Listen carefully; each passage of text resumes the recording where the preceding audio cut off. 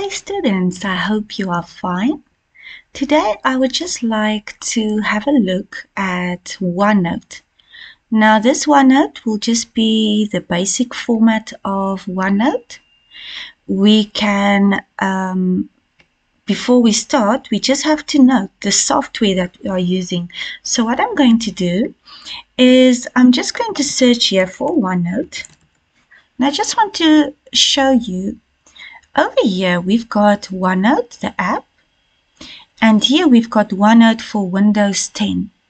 Now there's a difference between the two. When I go to OneNote for Windows 10, I'm going to show you that here in the ribbon, when I click on Insert, you'll see I just have a limited amount of functions that I can apply. Go to Draw, View, Home. You see a limited amount of functions. But when I go to OneNote, I already have it open here, OneNote the app.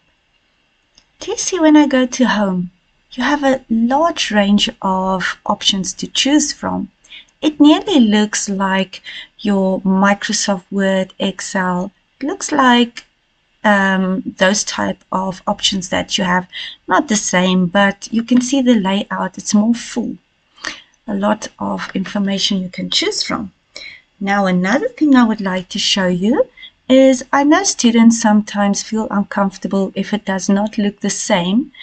Their screen looks a bit different. So here you see I've got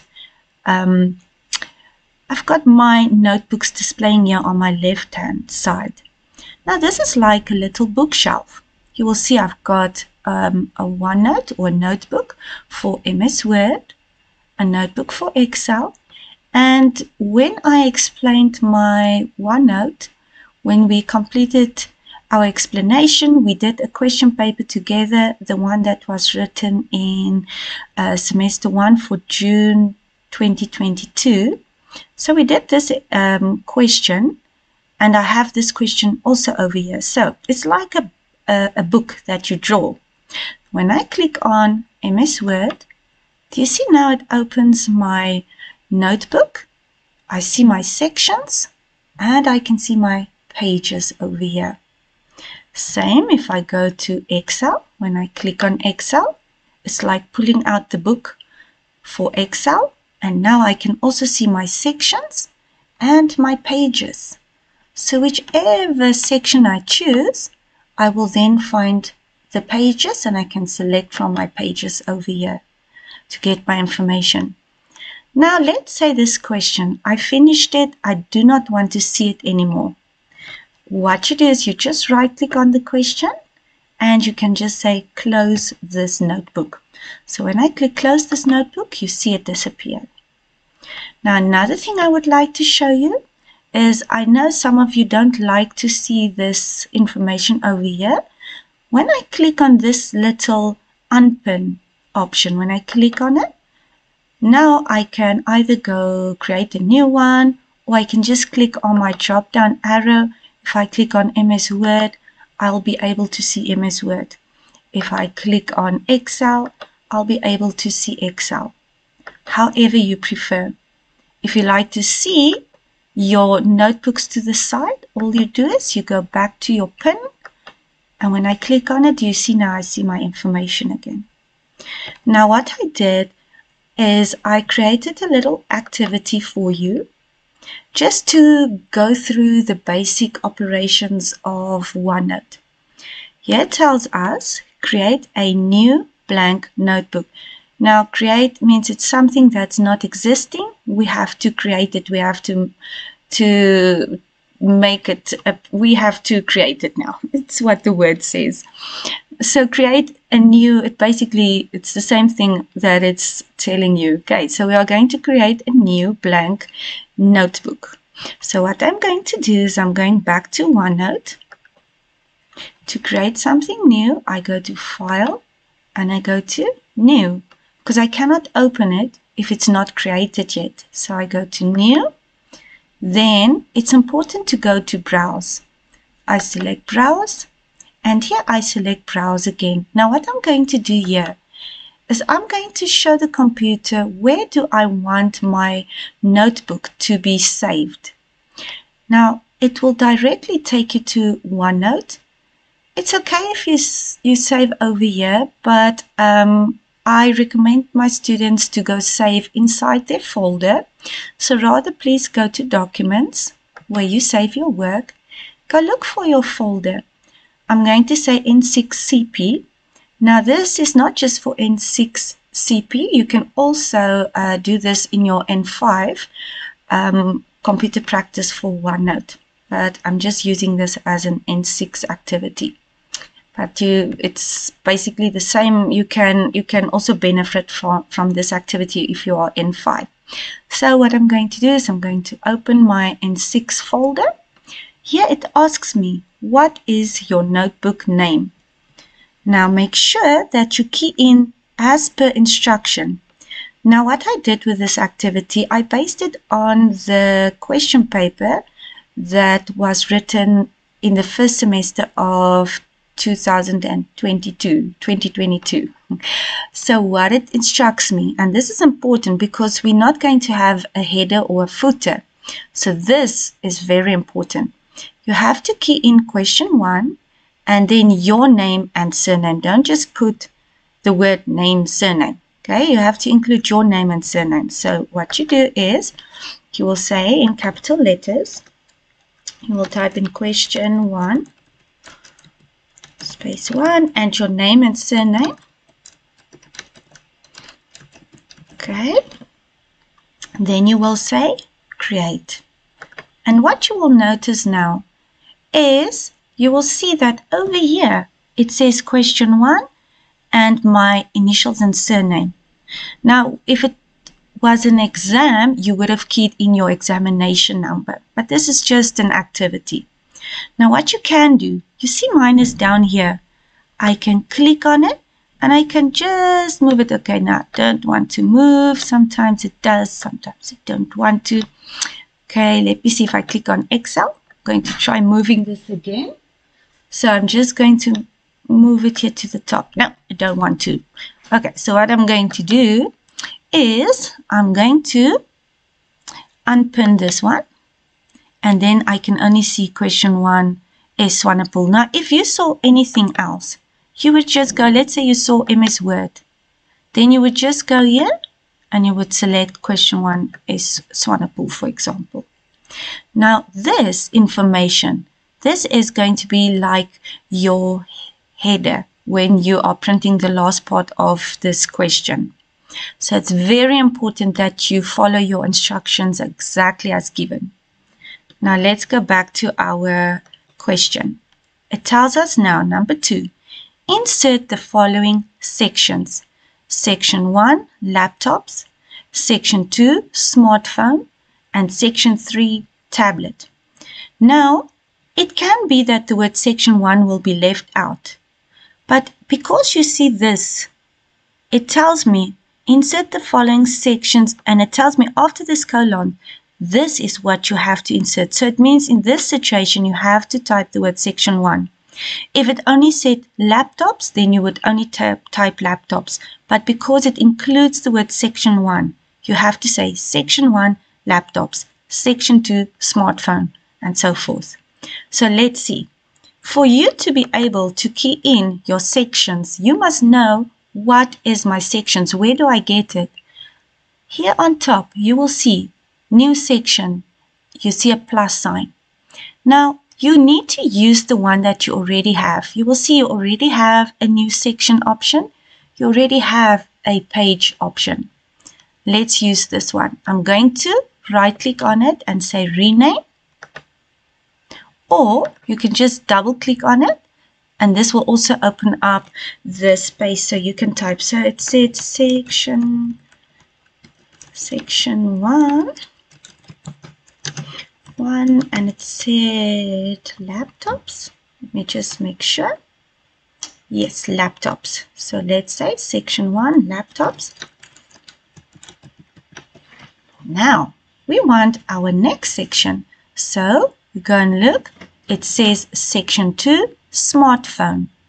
So let's go to our new tab now to get a new section, I just click on the plus sign. You see that section 1 is now permanent. Now I type in section 2, and I've got, oh, my memory is too short.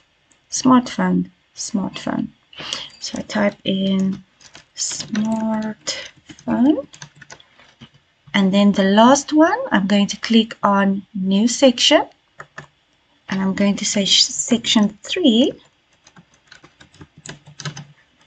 And I think it's tablet.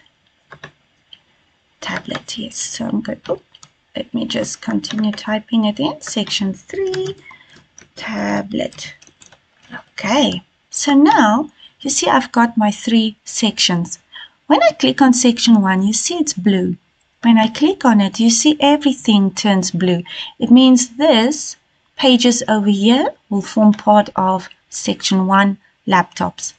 When I click on section 2, which is pink, you will see everything turns pink, meaning this will also be part of section 2.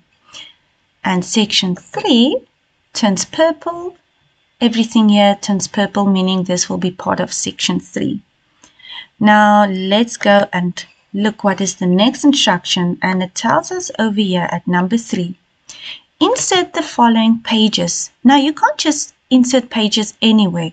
Make sure you check where must I insert my pages. And it tells me I must insert the pages under section 1, laptops. That means I must now go to section 1, laptops. Okay, and then underneath section 1, laptops, I have to now add my pages. Now, I already have an untitled page, and you must give this page now a title. You can do it by renaming it, or as soon as you key in the title, it will also appear here. So let's see, my first page, okay, must be processing. So when I key in the word processing, do you see now it turns to processing over here as well? So this is my first page. Then my next page must be range. So what I do, underneath my section 1 laptops, I go and I say add page. This now puts in a next page. And here I can just type in the word range. And now let's check the last one. It tells me storage. I just go back and I add a page, and I can just key it in over here, give a title to this page. And now you will see for section 1 laptops, I have 3 pages. I've got processing when I click on it. I've got range, and I've got storage.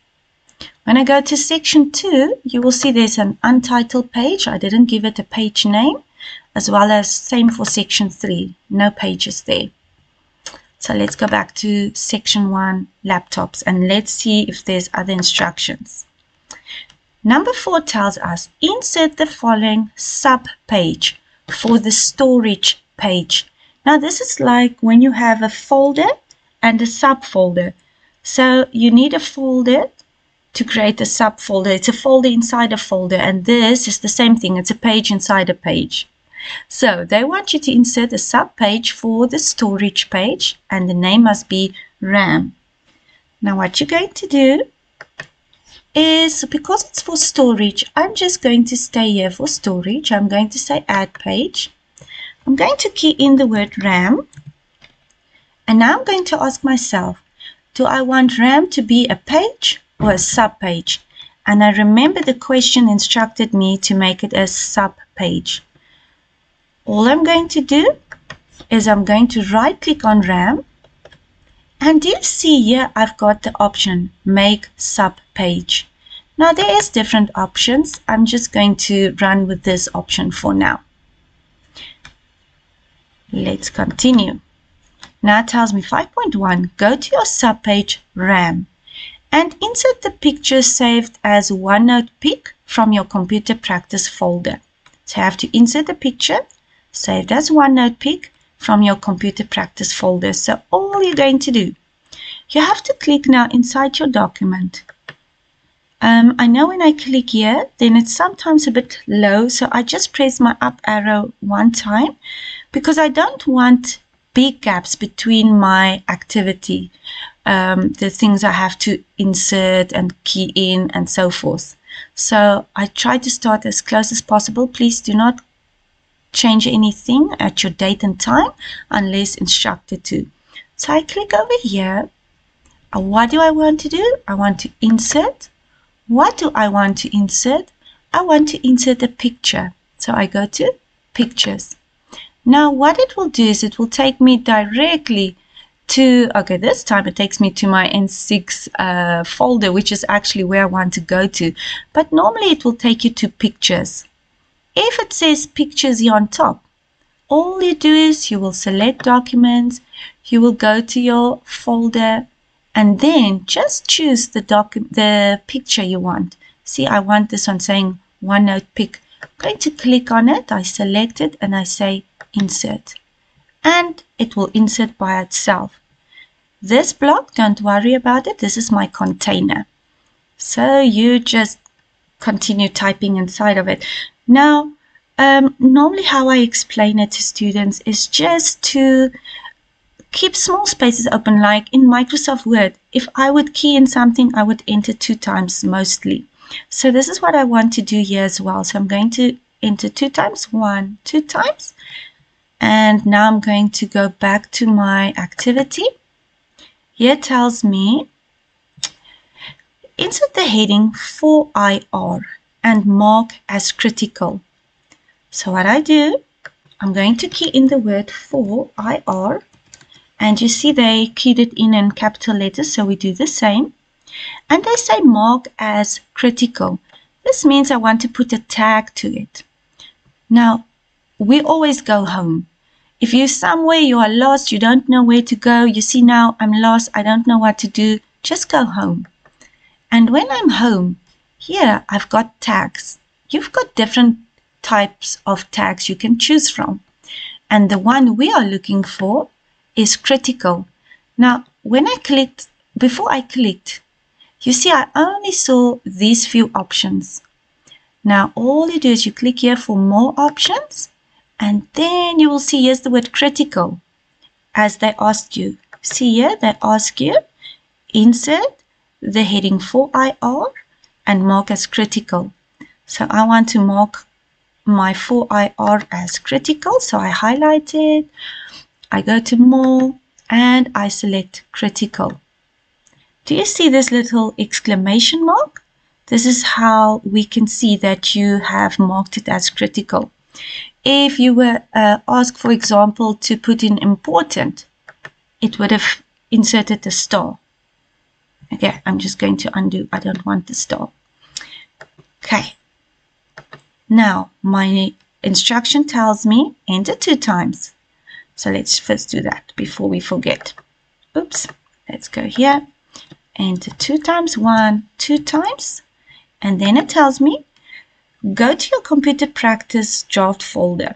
Okay, it's actually just computer practice folder. Open the file saved as wiki4ir. Copy the last paragraph. So you see, not everything. You copy the last paragraph and paste the paragraph underneath your picture. So what is important is you have to open it. You see it says open.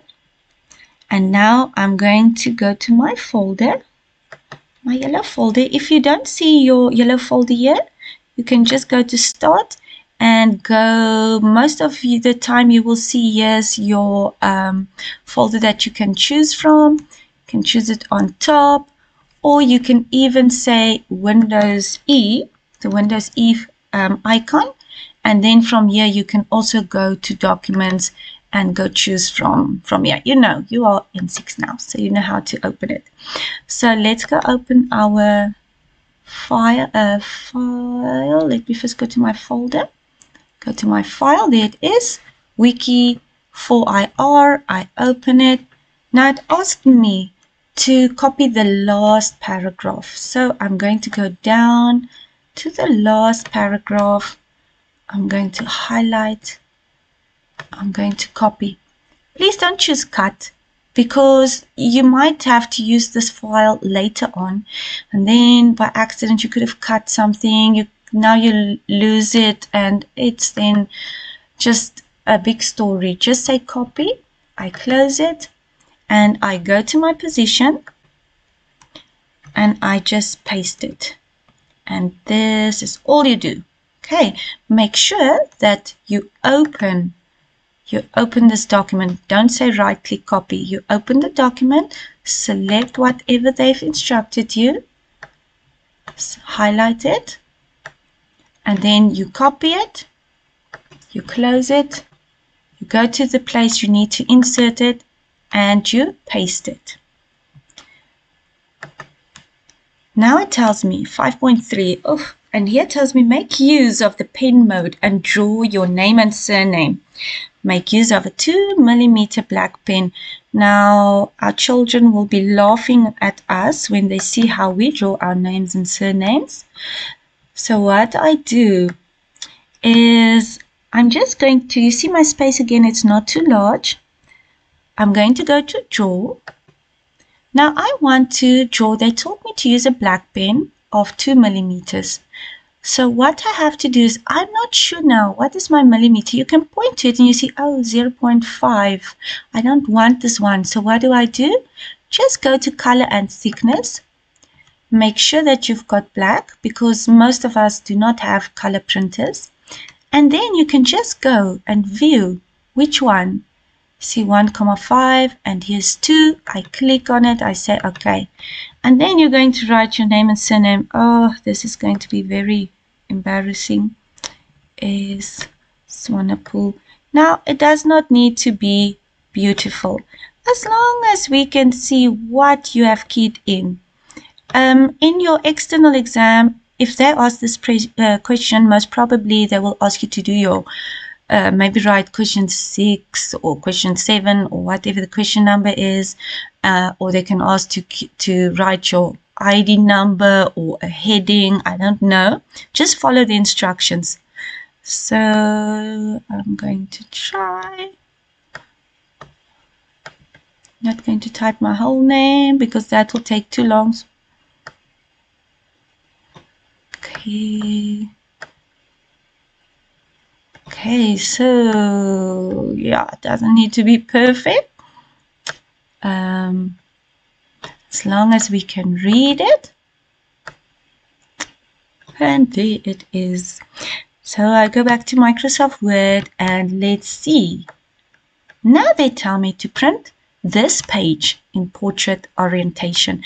Now remember, this RAM, this is a page. Okay, it's a sub-page, but it's a page. Oh, do you see I still have this little dot thingy? You can just go and click on type again. Now it's back to my mouse. Okay, so I want to print this page. You just say file. You say print. And I like to say print preview. And have a look at it. Let's just see. Now, do you see? All my work fits on one page because I didn't leave a lot of spaces. If you left big spaces, there could be a chance that your work will fall off your page. So just make sure, just to make the spaces so that there's enough space and the spaces is not too big, and then make your work fall over to the next page. Okay. Now, if they should ask you to change to landscape, you can do it over here. But you only change if they tell you to. There's no instruction to change to landscape, so I'm leaving it as portrait. Now, what do we mark over here? Over here, you will get your marks for the name, RAM, okay? You'll get your marks for inserting your picture, for keying in for IR, for marking it critical. You'll also get your marks for copying the last paragraph and pasting it, and it's the correct text, and then for writing your name and surname, and the fact that it's the thickness of your pen and the color black. So this is what your marks will be for. Okay, so you just click on print and it will then return back to this screen. But we are not done yet. We still have one more question. It tells me here, make a screen print. I like the word print screen actually, but screen print with any method you are familiar with and print in landscape orientation. So here, question 7 is landscape, question 6, portrait. Now it tells you, ensure you display the notebook name, sections, pages, and the contents of the sub-page RAM.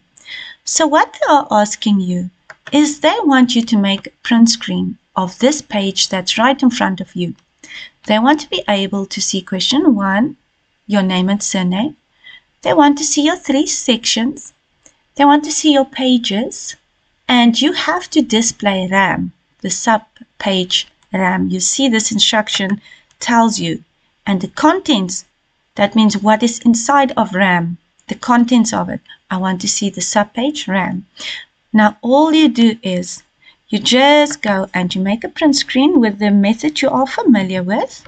Now remember, print screen is like making a copy. Now if you copy, you have to paste. Where do I paste? I paste my copy in Microsoft Word. So I'm just going to go to Word.